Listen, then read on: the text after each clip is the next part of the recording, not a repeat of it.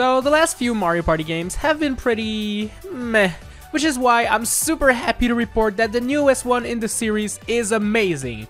Mario Party Superstars is a love letter to the series, bringing back 100 of the best minigames from Mario Party 1 to 10 and making those minigames look and play better than ever.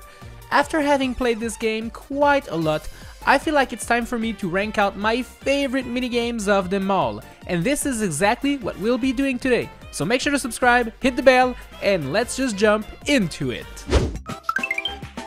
When Squid Game was the popular show and everyone was talking about it, I remember seeing this meme showing us that Mario Party was actually the original Squid Game, with characters getting completely destroyed, and Shy Guy Says is one of the mini games for that. In this one, all players are inside of a wooden barrel, with Captain Shy Guy raising a red or a white flag. You have to do exactly what he does, because if you mess up just once, you're done for. Goodbye, Mario. The fun thing about this minigame is how Shy Guy is trying to trick you by raising both flags and lowering one afterwards, or just straight up changing ideas, forcing you to be fast, but also not too fast. This minigame is such a fun one, and I love playing it all the time. Alright, trust me, you don't want to play this next minigame if you have the Joy-Con drift, because in Crazy Cutters, what's important is to be super precise. Basically, all players are on a jackhammer and a shape is drawn on the floor. Your job is to trace the outlines of that shape without messing it up by going outside or inside of it.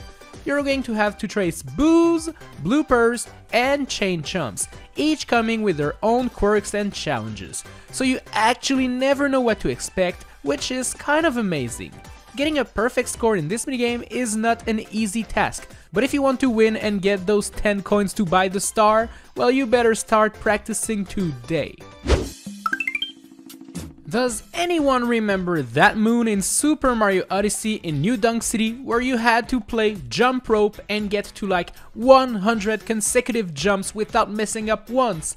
Yeah, that thing was fun, but very difficult. Well, Mario Party Superstars decided to bring back a classic from the first 2 N64 Mario Party games. Welcome to Hot Rope Jump, a jump rope game, except the rope is actually flaming hot lava bubbles.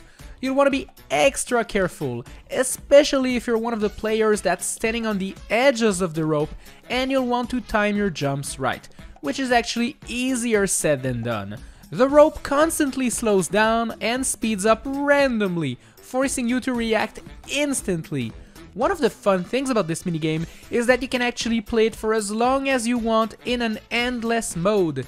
Tell me, gamers, what is your personal best? Cakes. I love them. If I could eat a cake every single day, I would. This must be why I love the minigame Cake Factory that much. In this 2v2 minigame, you and your partner are actually waiting for cakes and strawberries to get close to you so you can pick them up and assemble the most beautiful cake ever. The fun thing about this minigame is that both players need to be good, because a cake is not complete without a strawberry on top. So, you have to make sure not to put the strawberry first, that sucks.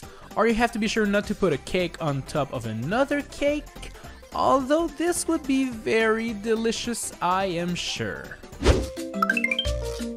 When I was a kid and I was being kind of a bit of a brat, making funny faces, well, my parents would always tell me that if I kept making that face, it would get stuck that way. Funny enough, this is exactly what Facelift is all about.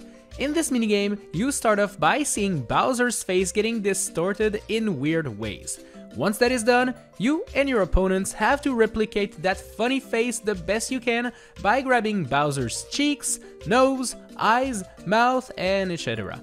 Back in the Nintendo 64 era, this minigame was poking fun at how you can do the same thing with Mario's face in Super Mario 64. And even though this reference is getting kinda old now, the minigame is still as fun today as it was back then. Alright, tell me, do you guys enjoy reading? I know I sure do, but let me tell you that if books were as big as the ones in Booksquirm, I'm not so sure I'd enjoy it as much. In this game, you and 4 players are inside of this giant book, with pages falling down on you. Thankfully, the book was vandalized and there are some holes inside the pages, so if you go where the hole will drop down, everything will be just fine. But this is easier said than done though, as some of the holes are shaped in weird ways and not getting pushed by other players becomes quite challenging. The circles are fine, but those moon-shaped holes though, I truly despise them. Just like Hot Rope Jump, this minigame can actually be played forever, and you can aim at getting the world record. But you know what, I'm not really good at this one, so yeah, I will not get the WR, sadly. Some people like to take ice baths, as it apparently improves their thoughts and focus. This may be true, but I know that if you're playing Pushy Penguins, this is the last thing you want to do. Basically, every player is standing on a giant icy block and the goal is to not fall down in the ice-cold water. Easy enough, right? Well, did I forget to tell you about the hundreds of penguins running toward you? Oops! Yes, there's a bunch of penguins running and you have to move in between them in order to stay alive and warm. This will be easier said than done, because there's some really big penguins that are actually very hard to dodge, and all of the penguins run at different speed, so sometimes you see an opening and it closes in front of your eyes. No! Most minigames in the Mario Party series are pretty simple, and only a few actually force you to use multiple mechanics at once. This is the case for my next pick, Dungeon Duos. This minigame is a 2v2 one where you and your partner must work together to get to the end of an obstacle course.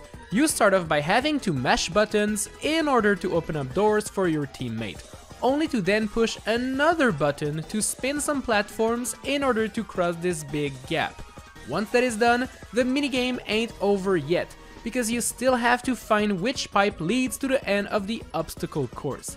Finally, if you want to escape the dungeon, you'll have to mash L and R super quickly to pump some air and use the hot air balloon to free yourself and win the minigame. Whew, seriously, this one is an adventure, and I secretly wish there were more complex minigames like this one in the Mario Party series. Well, you knew this minigame had to appear on the list sooner than later. There's no use explaining what Bumper Balls is all about. Everyone has played this game, and everyone I know enjoys it. Everyone is on a big balloon, and you have to push each other out of the arena. The last player standing wins. That's it, it's that simple. There are multiple arenas for Bumper Balls this time around, and some of them have bumps, making it very challenging to win. This is one of those minigames that actually force you to put yourself in danger if you want to gain some speed and defeat your opponents. I think they call those minigames risk and reward? Anyways, it's a great one. Alright, before we get to number 1, here are some honorable mentions. What a fun minigame! You have to tilt the joystick to move faster, but if you move too fast, you'll just skid around and will come to a complete stop. In Bombs Away, you have to move around this tilting island, dodging cannonballs and your enemies, which is actually easier said than done.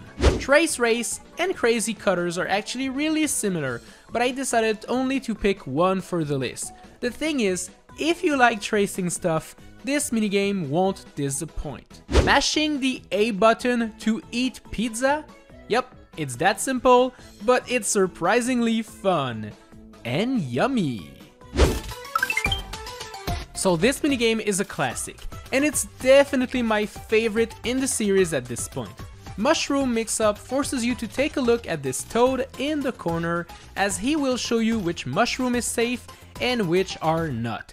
The thing is, you can jump and do some ground pound attacks, so you can decide to play it nice and friendly, just moving from one mushroom to the next and minding your own business, or you can play this minigame like a complete mad lad and try to squish your enemy, thus ruining their chances of going on the mushroom on time. Yeah, everybody plays this minigame differently, and that is probably what makes it so fun. You never know what to expect. Wow, those minigames were pretty awesome, right? But even though Mario Party Superstars is a great game, it also features some not so great minigames. And tomorrow I'll post a link of my 10 least favorite minigames from this series. So make sure to subscribe because you don't want to miss it. And if you're watching this in the future, well, you can just tap the cards on screen right now to watch it instantly. Well, I guess living in the future has its perks, right? Anyways, I'll see you in the next one. Bye-bye! The Matrix changed my life. The last few Mario Party games have been pretty meh, which is why I'm super happy to report that the newest one in the series is amazing. Mario Party Superstars is a love letter to the series, bringing back 100 of the best minigames from Mario Party 1 to 10, and making those minigames look and play better than ever. Sadly, amongst those 100 minigames, some of the choices are not the best, and they made me wish that we could replace them with something else. Today, I'll rank out my least favorite Mario Party Superstars minigames, so make sure to subscribe and hit the bell, and let's just jump into it.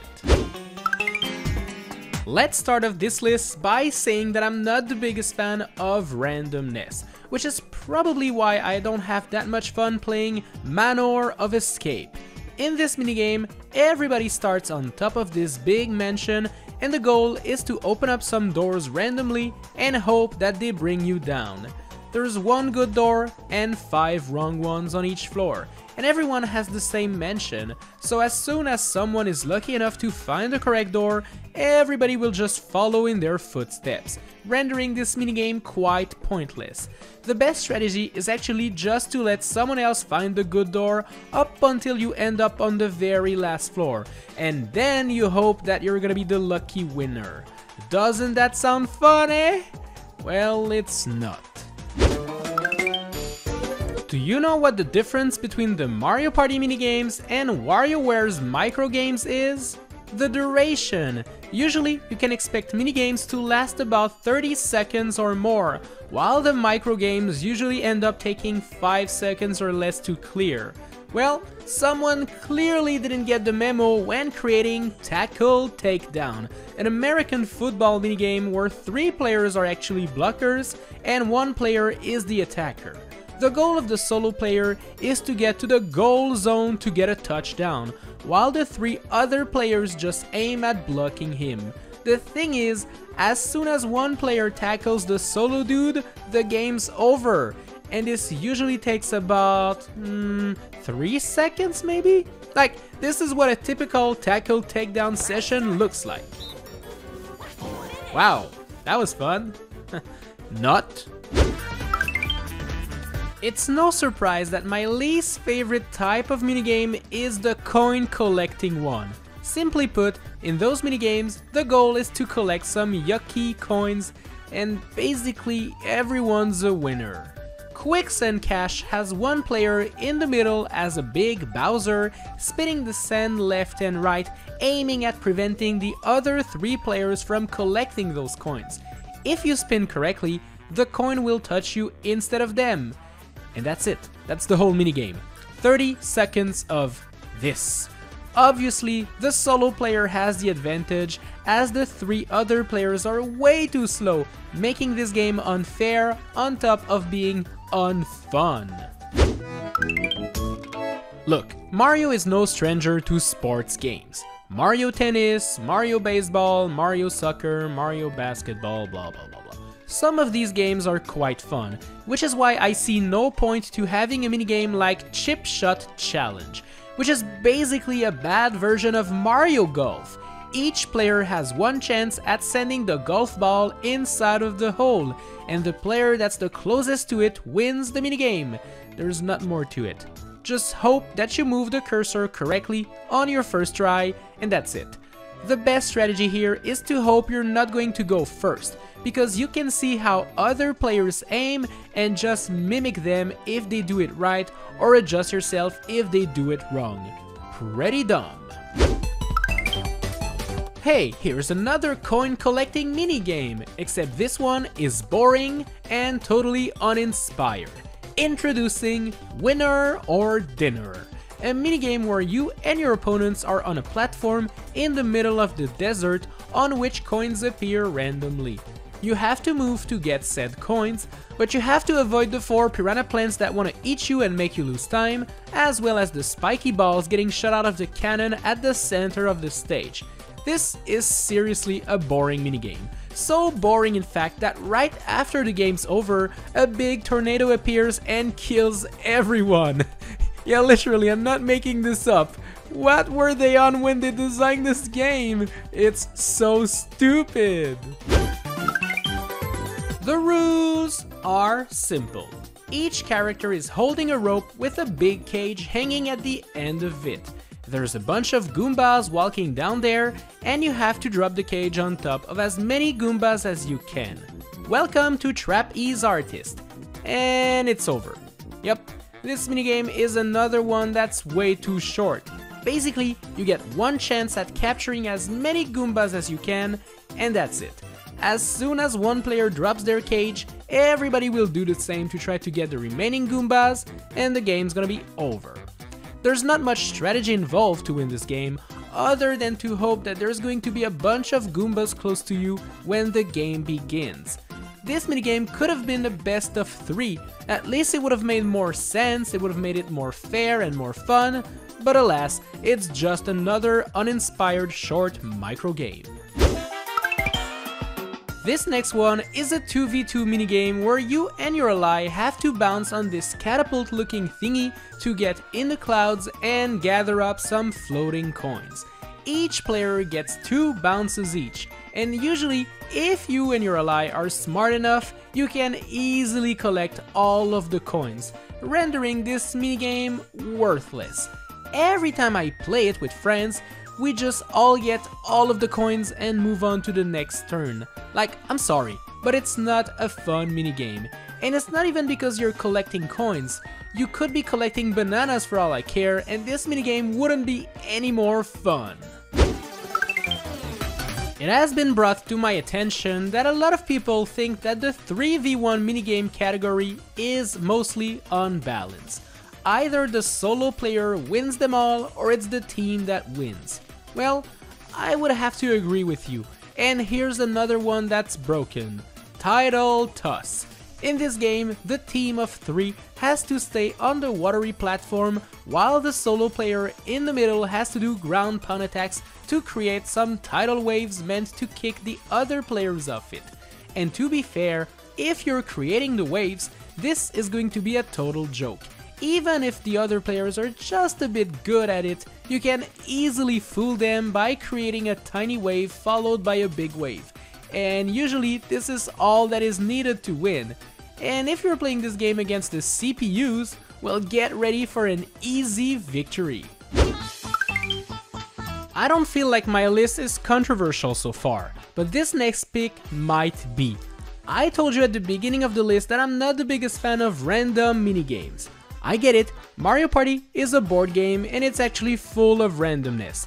The dice roll, the star location, the event spaces, and so much more. But when it comes to mini games, I want the most skilled player to win, not the luckiest.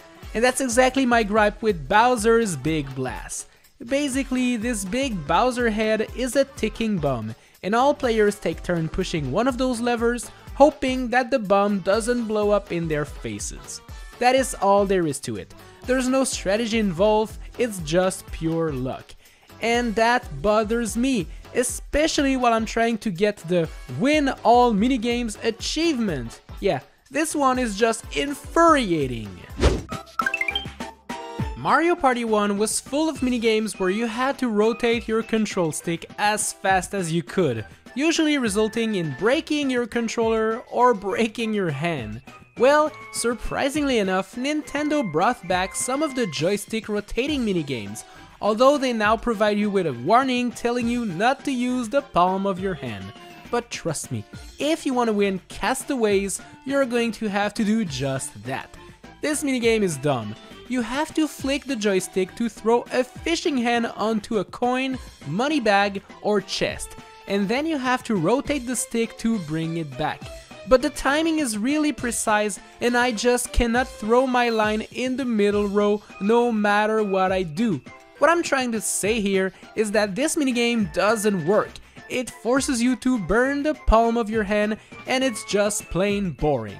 Plus, you have to collect coins, which is really cringe. Alright, well these minigames were not the best, eh? But thankfully, Mario Party Superstars is a phenomenal game and it contains some of the best minigames ever. I posted a list of my 10 favorite minigames from this one, so tap the card on screen somewhere to go watch it right now. And if you did already, well, you're cool, I like you. But anyways, I'll see you in the next one.